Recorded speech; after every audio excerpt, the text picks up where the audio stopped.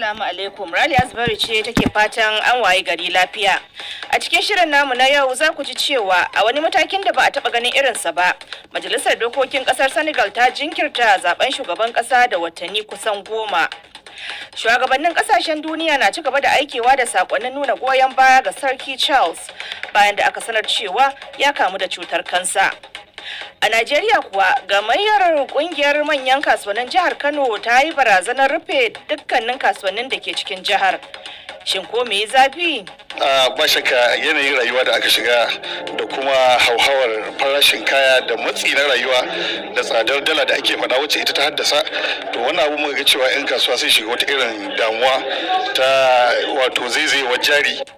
A Ghana kuwa wani kwamiti na Majalisar Dokokin Kasar ya ba da umarnin kama daraktan hukumar kula da wasanni ta kasar wato reshen Arewa bisa zargin almundahana. Lamari na batun wasanni dai in ka zo a kasar Ghana yadda lamarin yake murka mun san akwai maganganu da yawa akan batun cin hanci da rashawa. Yayin da yau ce ranar yaƙi da yi wa mata kaciya ta duniya, za ku ji abin da masana lafiya ke cewa game da illar yi wa mata kaciya.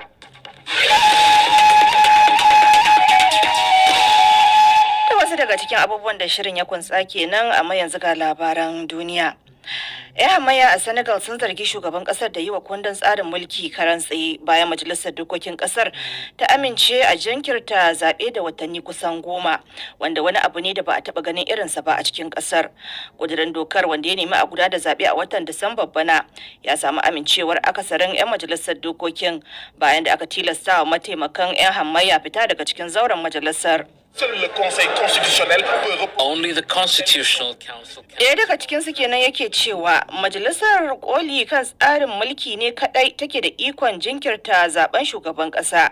Sai da aka tayar da jijiyoyin wuya a cikin zauren majalisar, yayin da a waje kuma jami'an tsaro sun yi amfani da hayaki mai sa hawaye wajen tarwatsa masu zanga-zanga.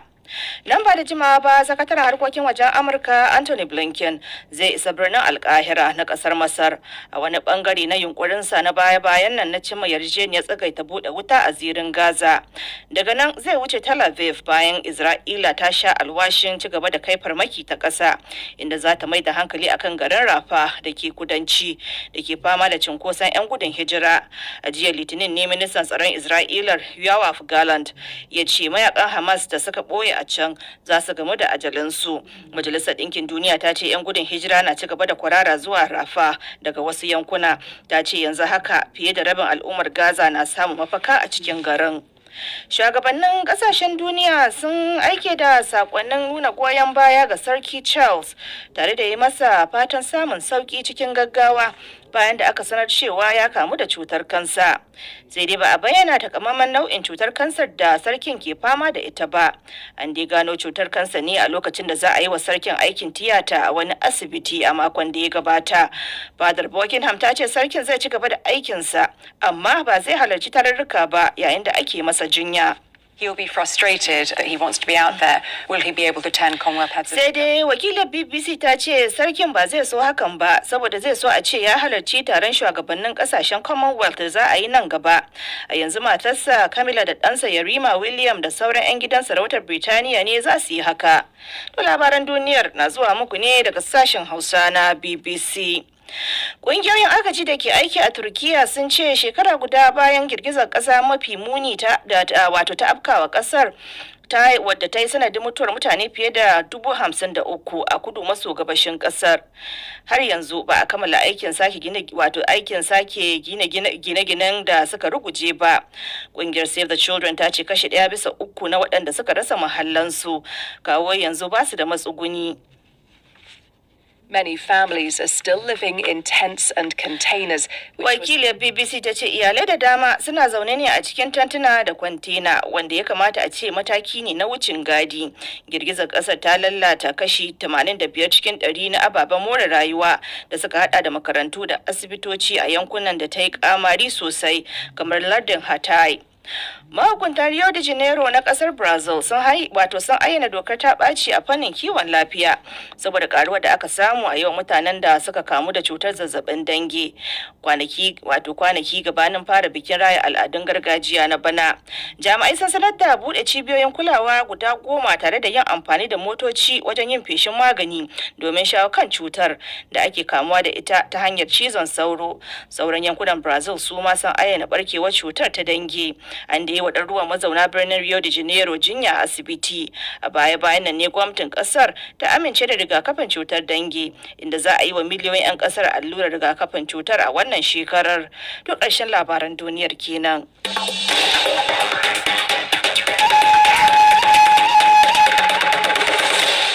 To madalla yanzu kuma sai rahotanni inda 'yan hamayya a ƙasar Senegal sun zargi shugaban ƙasar da yi wa kundin mulkin ƙasar karan tsaye bayan majalisar dokoki ta amince da ɗage zaben shugaban ƙasar. Majalisar ta zartar da wannan ƙudurin dokan ne wanda ya goyi bayan gudanar da zaɓe a ranar 15 ga watan Disamba. Ga rahoton Badamasi Abdulkadir Muktar. A ranar Asabar da ta gabata ne shugaba Macky Sall ya sanar da ɗage zaben bayan dambarwar da ta mamaye yadda aka hana wasu 'yan takara shigarsa. Tuni da zanga-zanga ta barke a Dakar babban birnin kasar, har ma a gaban zauren majalisar dokoki. Zauren majalisar ya ɗau zafi a lokacin muhawara kan ƙudurin dokar, inda har wasu 'yan majalisar suka rika ture juna.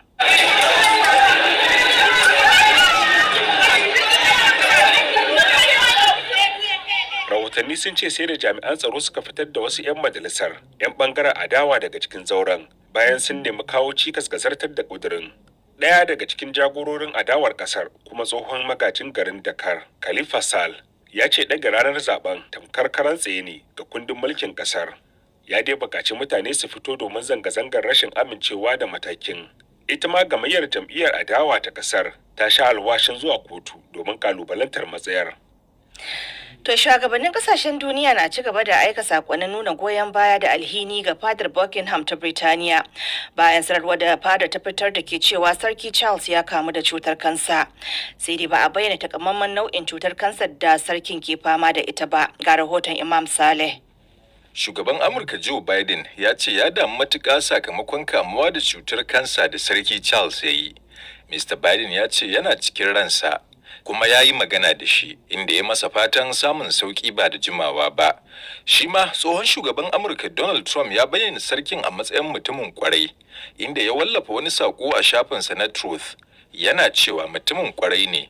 Mun yi zaman lumana da shi sa'ad da nake kan mulki. Ina fatan zai samu lafiya cikin hanzari. Prime Minister Canada Justin Trudeau ya wallafa wani saƙo a shafinsa na X inda ya ce kamar sauran jama'ar Canada da dukkan mutanen duniya, na kaɗi matuƙa da samun wannan labari. Canada dai na ɗaya daga cikin ƙasashe renon Ingila, kuma har yanzu Sarki Charles ne shugaban gwamnatin ƙasar. A Wales ma, babban ministan gwamnati Mark Drakeford ya ce ya yi baƙin ciki da jin labarin. A cewarsa, hankalina da na mutanen Wales ya karkata fadar Buckingham.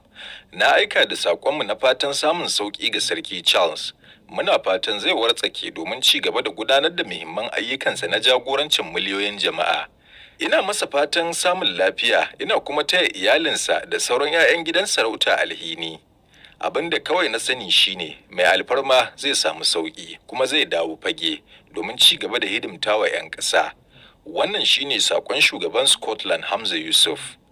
A cikin gida a Birtaniya ma ana ta aika sakon alhini da fatan alkhairi ga Sarki Charles, inda Prime Minister Rishi Sunak ya ce dukkan jama'ar Birtaniya na masa fatan alheri da fatan zai dawo bakin aiki ba da jimawa ba, kamar yadda shi ma ya wallafa a shafinsa na X. Jagoran 'yan hamayya na jam'iyyar Labour Sir Keir Starmer shi ma ya aike da nasa sakon, yana cewa za su sanya Sarki Charles a addu'a bisa fatan samun sauƙi cikin gaggawa. Rahoton Imam Saleh kenan.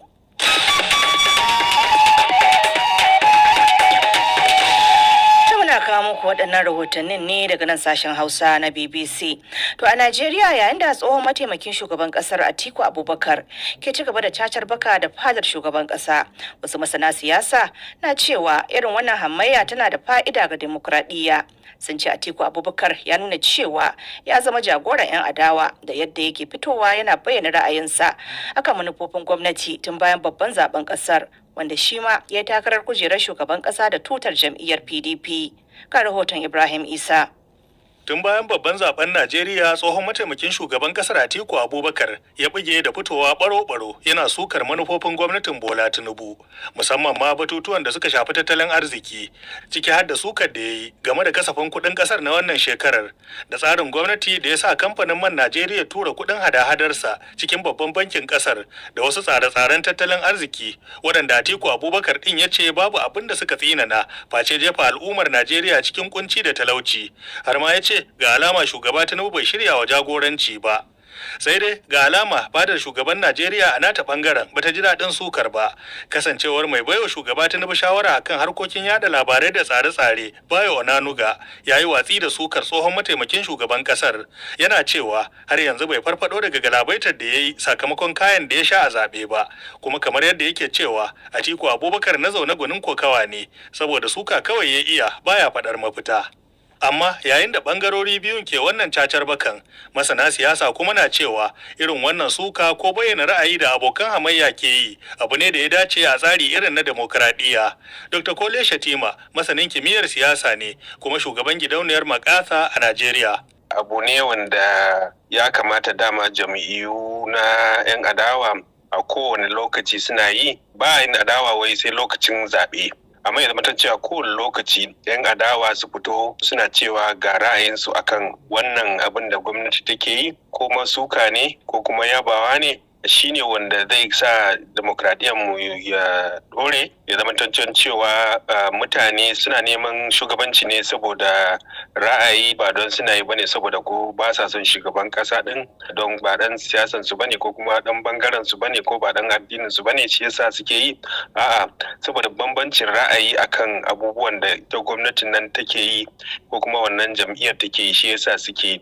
Masanin ya ce wannan tsayawa kan ra'ayi da Atiku Abubakar ke yi wata ishara ce da ke nuna cewa ya tsaya a matsayinsa na jagoran 'yan adawa.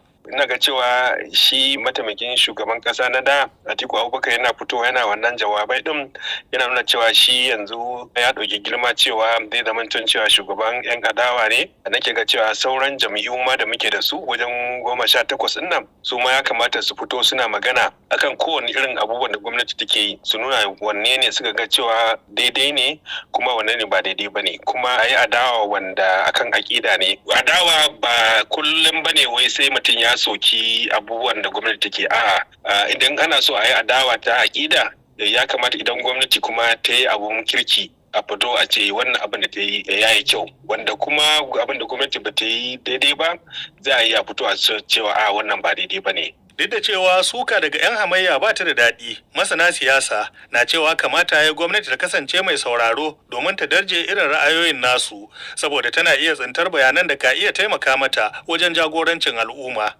Ibrahim Isa, sashen Hausa na BBC, a Abuja, Najeriya. Ta daga batun siyasa sai kuma tattalin arziki, inda gamayyar kungiyar manyan kasuwannin jihar Kano sun yi barazanar rufe dukkanin kasuwannin jihar sakamakon tashin farashin dala da ke haifar da karyewar darajar naira da tsadar rayuwa. Alhaji Junaid Muhammad Zakari shine shugaban kungiyar, kuma ya bayyana wa Zaharaddin Lawal cewa yanayin da ake ciki ya shafi 'yan kasuwa da masu saye da sayarwa, lamarin da ya sa suke duba yiwuwar rufe kasuwannin domin daƙile karuwar hauhawar farashin kayayyaki. Ba shakka yanayin rayuwa da aka shiga da kuma hauhawar farashin kaya da matsi na rayuwa da tsadar dala da ake faɗa wacce ita ta haddasa, to wannan abu muka ga cewa 'yan kasuwa sun shiga wata irin damuwa ta wato zaizayewar jari da kuma matsaloli daban-daban da kuma su kansu mutanen gari da suke ta fusata dangane da abin da yake faruwa. So wannan shi ya jawo muka fara jin membobinmu na kasuwanni suna ta tattaba junansu akan cewar wala Allah ya fi kamata ma a dan dakatar da kasuwancin domin ita gwamnatin kasa ta san cewa fa mutane suna cikin matsala. Amma zai ce kamar rufewar ba ita ce mafita ba, za ku iya jefa mutane, za ku iya sake jefa mutane cikin tsanani. Wannan zaman da muka yi daman ba zama muka yi akan cewa a rufe kasuwa ba, zama ne na kan cewa a hira da 'yan jaridu a mataki na farko a sanar da su cewa ga halin da ake ciki a ƙasa, ga kuma halin da 'yan kasuwa suke shiga, ga kuma halin da al'umma ƙasa suke shiga, ga kuma matsalar da naira mu ita ma take shiga.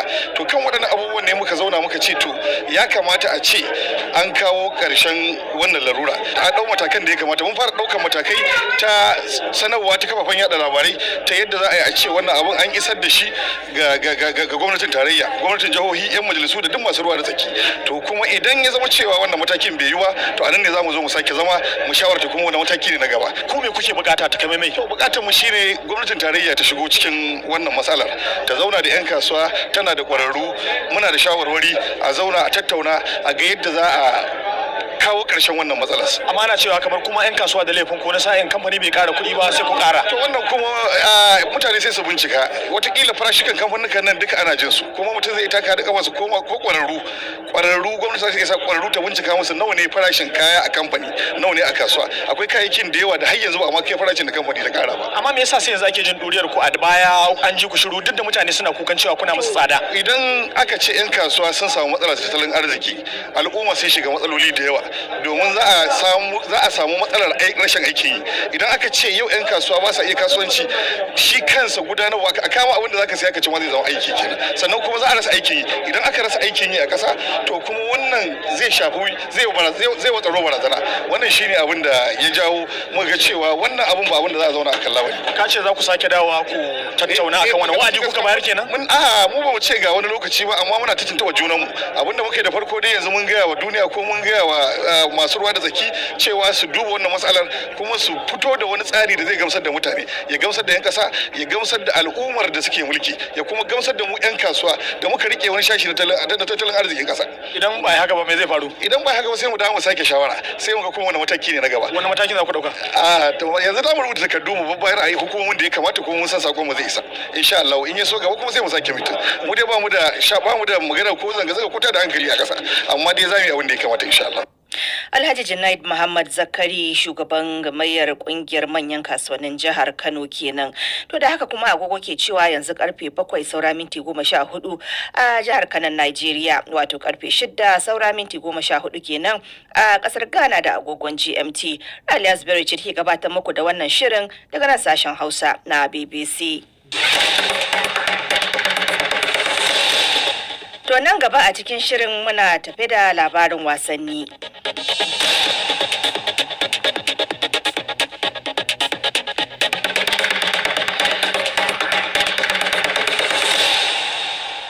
Amma yanzu bari mu je wato makwabciya jamhuriyar Nijar, inda 'yan sanda a jihar Tawa sun kama wasu mutum biyu da ake zargi da satar wasu akwatuna biyu daga jami'ar Tawa da ke dauke da sifa miliyan 55.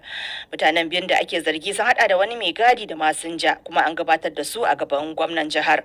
Daga Yamai ga rahoton Cima Ila Isufu.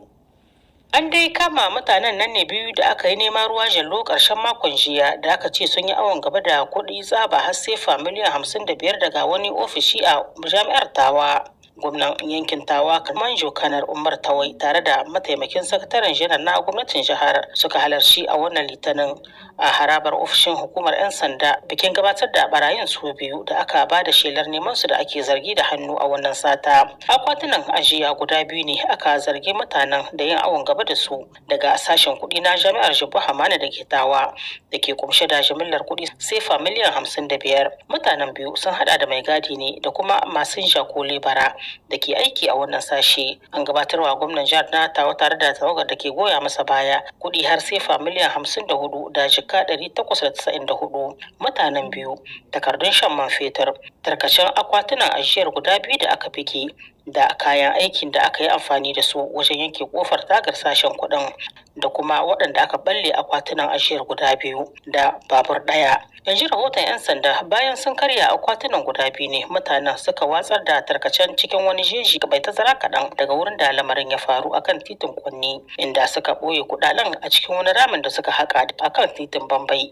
wanda za su tono da zaran ƙura ta lafa sai dai suka ɗauki kuɗi jaka 106 a matsayin kuɗin aljihu. Gwamnan ya mika sakon taya murna ga daukacin dakarun tsaro na yankin Tawa musamman ma'aikatar 'yan sanda bisa ga gagarumin kokarin da suke na tabbatar da tsaron al'umma da dukiyoyinsu a garin Tawa. Gwamnan ya karfafa wannan kyakkyawar haɗin gwiwa da jama'a a madadin manyan hukumomin koli na ƙasar cewa da ministan harkokin cikin gida ya bayar da dukkan goyon bayansa ga waɗannan 'yan sanda musamman ma'aikatan da na Tawa bisa dukkan bajintar da suka yi.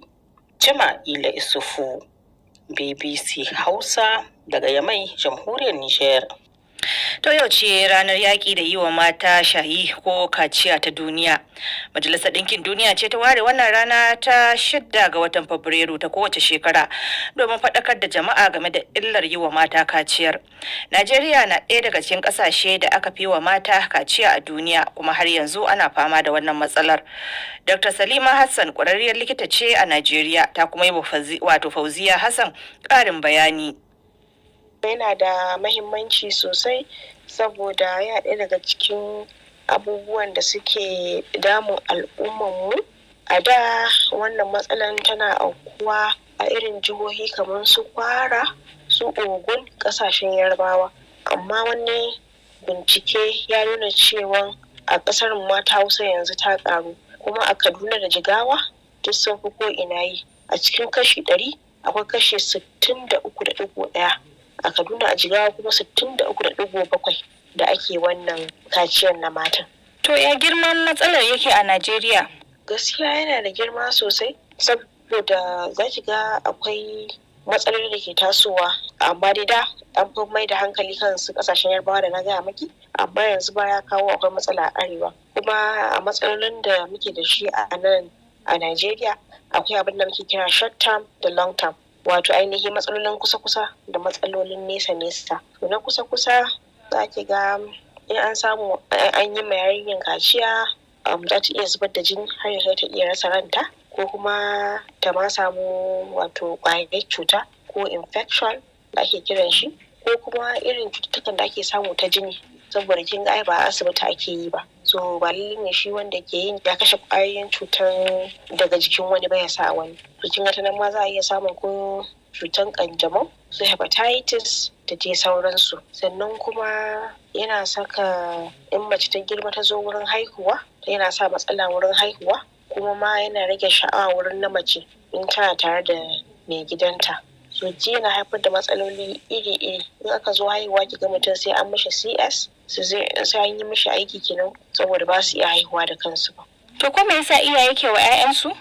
To dai gaskiya harsashe ya nuna cewa wasu na ganin in aka ba yara haka yana hana yara su je suna yawon ta zubar zance kenan ko dan suna ganin shi ne ke kara mace sha'awa. So in aka cire shi zai rage mace sha'awa kuma zai sa ba ta yi irin wannan abubuwan ba. Kuma in mace ta zo ta samu lokacin aure kin ga tana buƙatar wannan a rayuwarta. Wani lokaci ma ki ga ko saduwa da mai gida yana musu zafi yana wahala har a zo asibiti ana neman yadda za a yi. Abin da yasa yawanci ake yin wannan shine a sakar da yarinya ta je ta dinga yin yawon ta zubar tana bin maza abin da ba shi ne daidai ba. To kamar idan an yi za a iya yin aiki a mai da komai daidai ko kamar da shi haka? To ai da abin da aka yanke mai da shi zai wahala saboda kin ga an cire shi daga blood supply din abin da ke bashi jinin. So in ba wai fatan kamar a cire fatan na jiki ba shi ne zaka iya maidawa saboda ya liƙe gaba ɗin da already akwai jinin da ke bada shi amma aka yanke gaba ɗaya gaskiya maidawa ba zai yi wahala. Ba zan ce ba zai yi ba amma zai yi wahala.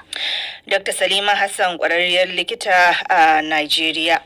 To a Ghana masana wato a ƙasar sun fara tsokaci akan umarnin da wani kwamitin majalisar dokokin ƙasar ya bayar na a kama daraktan hukumar kula da wasanni reshen arewacin ƙasar bisa zargin almundahana. Ana da zarginsa da kin shigar da kuɗi fiye da CD 160 a cikin asusun hukumar. Abdulwadudu Usman masanin wasannin motsa jiki ne a Ghana ya kuma yi wa wakilinmu Muhammad Fahad Adam ƙarin bayani akan yadda matsalar cin hanci da rashawa ta yi katutu a harkar wasannin ƙasar.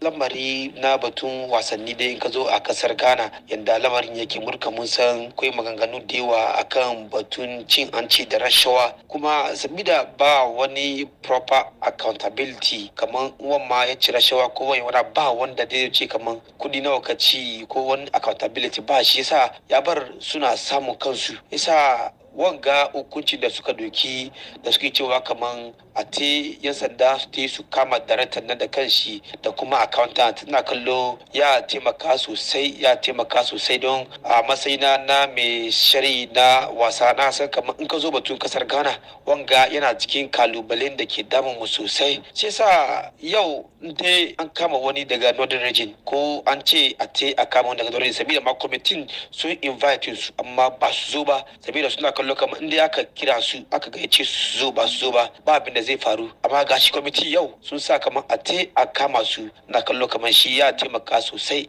To wannan mataki ba mu saba ganin ana ɗaukan irinsa ba, to wani irin tasiri kake ganin zai yi wannan karo tun da an ɗauke shi? Wannan mataki da kwamiti ga suka doki gaskiya zai taimaka sosai kuma na da tsammani wannan ya sa sauran manya da aka sa su a cikin manya-manyan wurare kenan na batun kula da batun kudaden wasanni kasar Ghana su ma da su mai da hankalin su akan aiki don baka saba ganin irin wanga abu yana faruwa sai sa in yau ido ya bude yau an zo ana magana an ga kamar kudade na bin wasu wurare har ma ya sa kamar an gayyace su sun ki zuwa aka ce kamar aje a kama su ne na kallo kamar wanga ya sa tsoro akan sauran kenan su ma su mai da hankalin su yi aikin da kyau. To a matsayinka wanda ya dade yana harkokin wasannin motsa jiki musamman ma wasan kwallon kafa da ya fi shahara a kasar Ghana, wace hanya kake ganin ya kamata a bi domin a farfado da wasanni musamman na kwallon kafa a Ghana? Duka ina kallon kamar matsalan duka yana kan manya ne, manyan da aka ba su yi kula da batun wasannin kwallon kafar Ghana. Yaki su da Minister of Youth and Sports nan su ada kai su duba abin da ke damun wani lokaci akwai abin da muke cewa grassroots wannan ana farawa ta kasa ne in ka duba yadda ake yi wani lokaci ko football yanzu duka ba shi kuma filaren wasa duka da yawa an mai da shi shaguna kenan ana gina shaguna ya bar kamar yanzu wurare da yawa da wani lokaci ake buga league tun yarantaka yanzu ba shi yasa ni dai da wannan ke kallo ne in dai ana son ci gaba shine Minister of Youth and Sports da su aduda GFA kenan Ghana Football Association su duba a yanda za a yi wani lokaci yadda ake yi kasar Ghana muka lashe kofi so hudu in dai aka yi aka koma baya aka gane kamar wani lokaci da aka gake yi gaskiya aka kuma komo da shi ya taimake mu. Dudu Usman wato Abdulwadudu Usman masanin wasannin motsa jiki a Ghana yanzu kuma ga Umar Mika'il da labarin wasanni a takaice.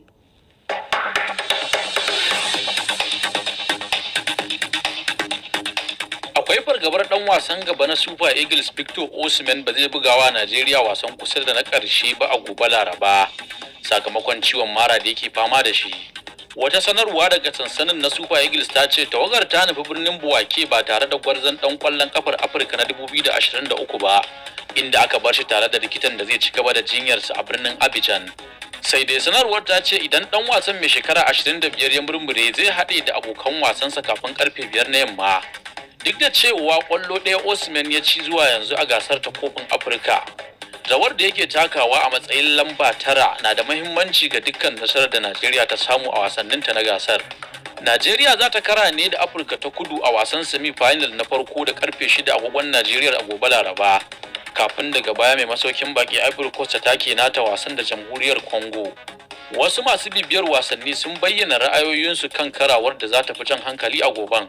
Alhaji Amun mai Arsenal daga jihar Kano mazaunin garin Lagos a wasa tsakanin Najeriya da kasar Afirka ta Kudu ina ganin zai fi daukan hankali duba da yanayin yadda Najeriya suke da zaratan yan kwallo. Mai magana Faruk Salamaina daga nan jihar Yoban Najeriya, wasan da za a buga tsakanin DR Congo da kasar Ivory Coast ina ganin zai fi jan hankali duba da ita Ivory Coast na kokarin ta ga ta faranta wa dukkanin yan kasar ta rai duba da yadda ake gudanar da wasan a kasar ta. Ra'ayoyin masu bin gasar kofin Afirka kenan. Kocin Morocco Walid Regragui zai ci gaba da jan ragamar tawagar kasar ta Atlas Lions duk da rashin kokarin da ta yi a gasar kofin Afirka da ke gudana a Ivory Coast. Wata sanarwa da hukumar kwallon kafar kasar ta fitar ta ce tana so ne ta tattara dukkan kokarinta wajen tabbatar da cewa tawagar ta kafu da kyau kafin gasar kofin Afirka ta 2025 da kuma kofin duniya na 2030 waɗanda ita ce za ta karɓi bakuncinsu baki ɗaya. Tama da a gaida Umar Mika'il da labarin wasanni a takaice da fatan za ku biyo mu a shirin hantsi domin jin cikakken labarin wasannin. To kafin mu yi sallama da ku babban labarin mu a shafinmu na bbchausa.com shine Sarki Charles na 3 na Birtaniya na fama da cutar kansa. Akwai abinci 7 da 'yan Najeriya suka sauya saboda tsadar rayuwa. Akwai kuma yadda siyasa ke raba kan iyali a Pakistan gabanin zaben Prime Minister. Akwai kuma Chelsea ta sauya shawara akan Pochettino. Al Nassr na zawarcin Labaran. Akwai kuma labarin da ke cewa 'yan bindiga sun sace fasinjojin bas a hanyar Abuja. Da masu sauraro duka da haka muka kawo ƙarshen shirin namu na yanzu. Amma nan da minti 30 za mu sake dawowa akan mita 21 da 25 da kuma 31. Kada ku manta za ku iya sauraron mu a intanet a bbchausa.com. A madadin Badamasi Abdulkadir Muktar da ya tsara shirin da Ahmed Wakili wanda ya haɗa mana sauti. Raliya Zubairu ke cewa kuma haɗu a filin wato a shirinmu na hantsi.